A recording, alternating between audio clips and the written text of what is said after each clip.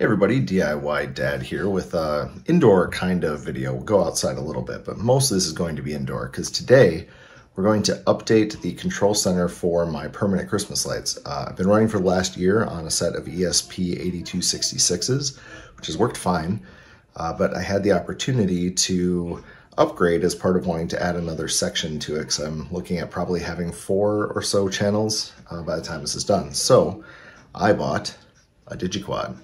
And I love this thing from the looks of it. I haven't actually set it up yet. And the documentation on how to set it up is pretty lacking online. So we're gonna figure it out together. Here we go.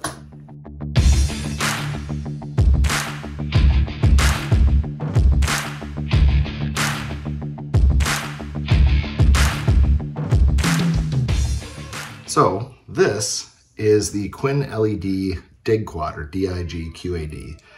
This comes in 2 different flavors. You can get it in a DIY version or a pre-assembled version. Pre-assembled version comes with an ESP32 already mounted to it and flashed already with the latest WLED software. Despite what you might think given the name of this channel, I actually went with the pre-assembled version, and I did that specifically because the pre-assembled one also contains a voltage regulator that allows it to automatically switch between 12, 24, and 5 volts and then pass that through to your light. So it makes it a little bit easier for my installation, which is a 12 volt setup.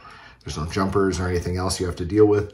It handles passing the 12 volts onto the lights and then sends 5 volts to the chip, does it all automatically. So that made life a little bit easier. So I'll point out a few of the features of this and we'll get it plugged in and see what it takes to configure it.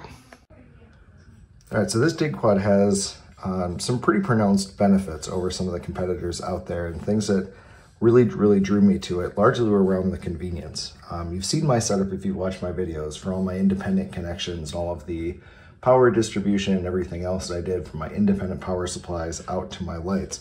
This handles a lot of that on board for you. So basically, you have your 2 main connections for, in my case, my 12 volt power supply. So my positive over here, my ground over on this side. And then what the system is going to do is it'll downsample that to 5 volt for the chip, and then it's going to pass 12 volts through these circuits and out to my positive connections here and my grounds here. That allows me to directly connect to my LED strips right from here without having to do any independent power management or worry about things like making sure I'm on a common ground, things of that nature.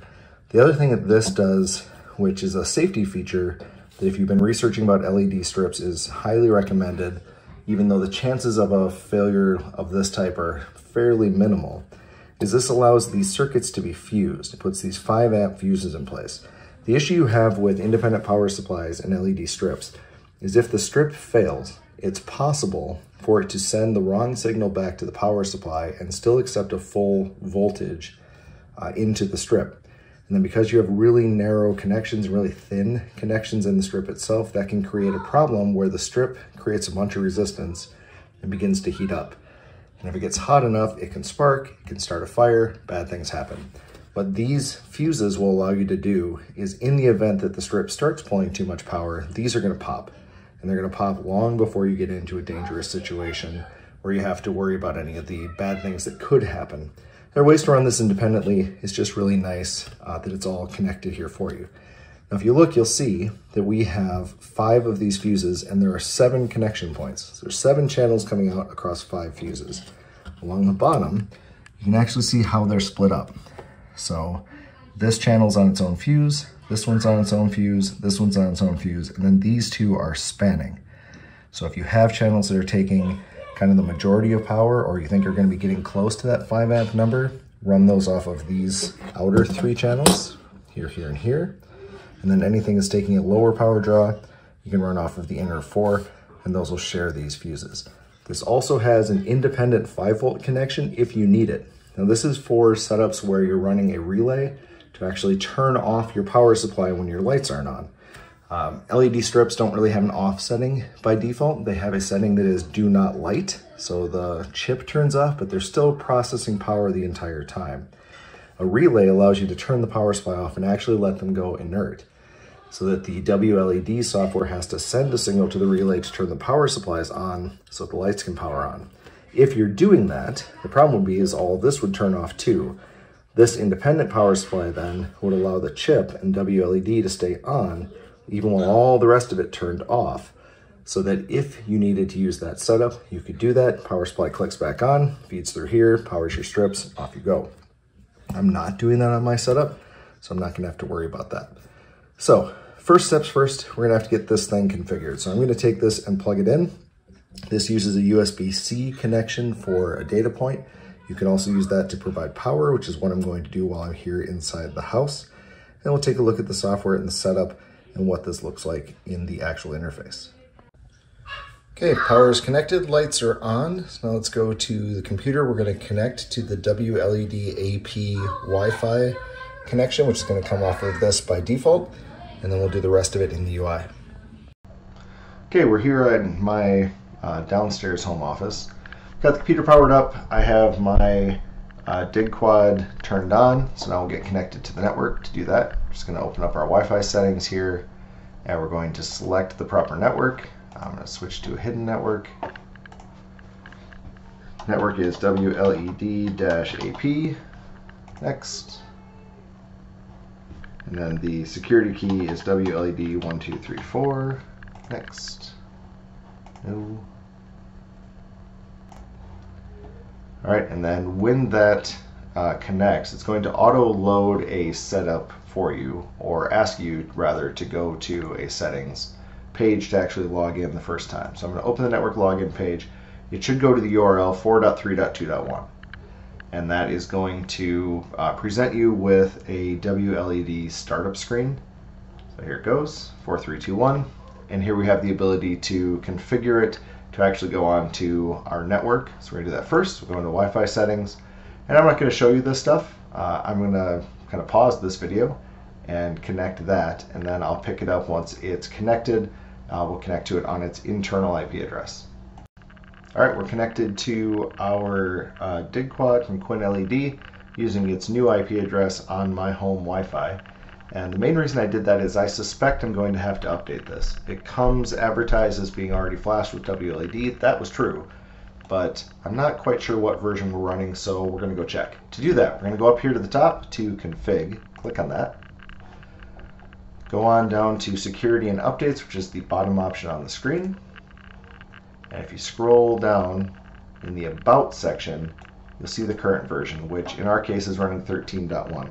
Now currently, WLED is running version 14, so we're going to need to update this. I have a whole separate video that talks about how to do this on the 8266. We'll do it for this one here because it only takes a minute. So we're going to scroll up a bit, and there is a button under the heading of Software Update called Manual OTA Update. OTA is over the air, meaning it's going to use Wi-Fi on my system to pull that update down, as opposed to me having to be USB connected to a computer and pushing a flash. So I'll go Manual OTA. It confirms that our current binary version is 14.0 and that we're running on 13.1, so we do need to do an update.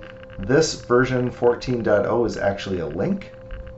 So if you tap on it or click on it, it's going to open up your browser to GitHub, and you'll see all of the assets for version 14 listed below. Now you need to pull the proper version for whatever controller you have. The DIG quad uses an ESP32, so that's the one that we're going to pull. There is a version of the ESP32 that has kind of pre-built things for being audio reactive, meaning it already has kind of the chip associated to it. There's also a version of it that has an Ethernet port directly wired in instead of using Wi-Fi. If you have one of those, you're going to want to select those by default. We're just going to pull the ESP32 bin, so select that. That's going to download. Now this is going to go into wherever your downloads folder is. I'm going to move it to my desktop just to make it a little bit easier to see. Okay, and then we should be able to actually go and apply this update. So we'll close this window. I'm going to close my GitHub window, go back to this main software screen. If you're not on this screen anymore, go to Config, Software and Updates, hit the OTA button again, and then hit Browse.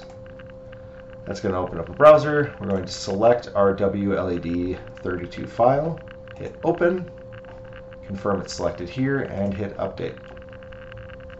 Now this process takes a few seconds. Depending on the software hardware that you're using, it can take a little bit of time. It's usually about 10-15 seconds. It's going to update and refresh, and then it will reload the system using the new version. Okay, after the update is completed, it will say installation complete, rebooting, then it's going to reboot back to your interface, and you'll see we look a little bit different now because we're running on version 14. We can confirm that by going back to config, security and updates, and then scrolling down to about, and we are now on WLED version 14. So now we're ready to actually look at setting this up. Now I've already done the Wi-Fi setup. That's a pretty simple thing that's going to be specific to your config. Essentially, you're going to do the same setup that you've done for any of your other controllers here. And the main part of that is going to deal with your LED settings, and that's where one of the kind of unique things about this config is going to be found. So I'm going to hit back to my main screen. You'll see we do have some additional things here like 2D configuration that came in version 14. That's if you're running like a grid of lights that you want to be able to project images onto. That's how you tell it how you have those set up. I'm going to do that at some point, haven't done it yet. So I'm going to go into LED preferences here, which is the third option down. And what you'll see here are all of your individual settings that you had on your previous controllers. The difference is the system is going to give you some other pieces or some other questions. Now for me, I'm running 12 volt LEDs, so I'm going to update that to 12 volt. And I'm going to scroll down here to my options, and you'll see I have options or specific configs for each of my channels. So each of those main pinout connections on the WLED or the QuinLED board, we're going to set how long the LED strands are for each of them. So I'll go through and configure all of that to match my ESP8266s that I'm replacing. At that point, it's just a question of connecting this, wiring this, and testing it out. All the other options are largely the same. There are a few things that you can choose with this setup though. Since you're now using a single controller with 4 different channels in it, you can pick whether all of those channels are going to operate exactly the same, or whether each of those channels should operate as a separate segment so that they can be controlled independently. And you'll see some choices for that right here on the screen. There are the abilities to set these segments up later. You can have it configure it for you. So by default, the system assumes that there's one strand attached to each of these. And then down at the bottom, there's an option for making a segment for each output. So having it automatically created so that each one can be controlled and selected separately. I'll go ahead and do that. And then we're going to save this. LED settings are saved. It brings me back to my setup. I'll go back to the front now. So you can see it created now my 4 segments for me. I have segment 0, 1, 2, and 3. And I can choose then which configs are going to which segments. I also have some ability to name these. So segment 0, 1, 2, 3 doesn't make a whole lot of sense to me, but I can configure them to be more independent than that by expanding these and then editing them. So if you open any one of these segments with this little caret, I should say also, I'm in PC mode, which takes all of the things that are formatted to fit on a mobile browser and puts them sideways, so you don't have to go into separate tabs. If you are not, you'll need to go into the section called segments to see these, which you'll find down at the bottom. If you have a screen like mine, you can go to PC mode and that segments window just drops right here. Once you're in your segment, if you expand the segment itself, there's a little pencil icon which will allow you to edit the name of the segment. So I'm going to do that, call it roofline. And then to accept this, you have to hit the check mark that's in a very non-intuitive spot right here in the middle of the screen. That's going to save your settings for all of the things on this page. So we'll check that, and now my segment is called roofline. And I can do the same thing for segment 2. And I'm going to call this one roof peaks. Save it. Now I've got my 2 main segments set up, and then my third segment is going to be my garage doors. So I'll save that. And now my segments are ready to go. So I can configure the lighting config for each of these, and then as I apply my settings, it's going to apply those settings to the segments that I have selected and allow them to properly address and properly reflect what we're doing with coding. Now, the rest of this and a little bit of tutorials on how to do the config, I'll do in a separate video. I wanted to get to this point. So yeah, not a whole lot to it. Pretty easy setup. I like the device so far. I'm excited to get it connected. But this being the end of a DIY dad video, I of course owe you a dad joke. So why was the snowman caught rummaging around through the carrot bin in the produce section? Simple. He was picking his nose. All right, remember, with any DIY project, most important step is just to do it. No one's going to notice the flaws unless you point them out to them. Have a great day, stay safe, have a wonderful holiday season. We'll catch you on the next video. Bye.